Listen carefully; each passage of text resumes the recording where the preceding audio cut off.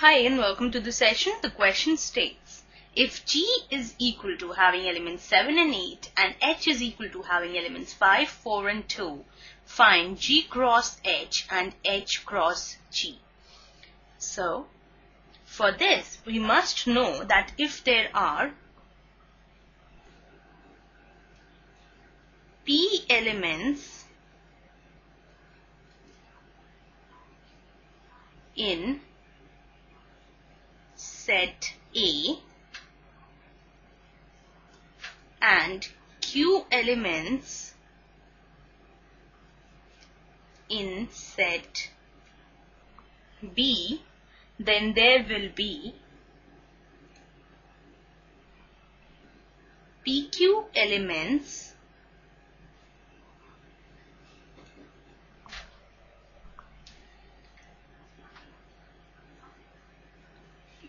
in A cross B, right? So it says that if number of elements in set A are P and number of elements in set B is equal to Q, then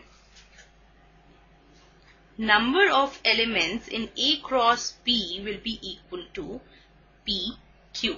Right, now here this key idea will be helping us in proceeding on with our solution, because if you observe in the question carefully, there are few elements in set G and few elements in set H, and we need to find out G cross H and H cross G.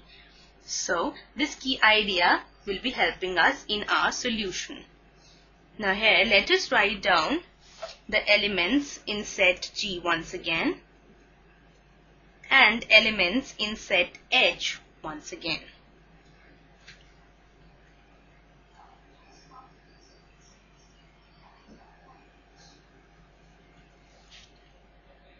Now to find out G cross H, we'll be writing the ordered pairs, and it will be such that the first element belongs to G and the second element belongs to set H, right? So here the answer will be 7, 5, 7, 4, 7, 2, right? And then 8, 5, 8, 4 and 8, 2. So these are the 6 ordered pairs in G cross H. Now we need to find out H cross G also. Now it will be the first element belongs to H and the second element of the ordered pair belongs to G. So it will be 5, 7, 5, 8, 4, 7, 4, 8, 2, 7, 2, 8. Right? So this is how we can find out G cross H and also H cross G. So I hope you enjoyed the session. Take care. Bye for now.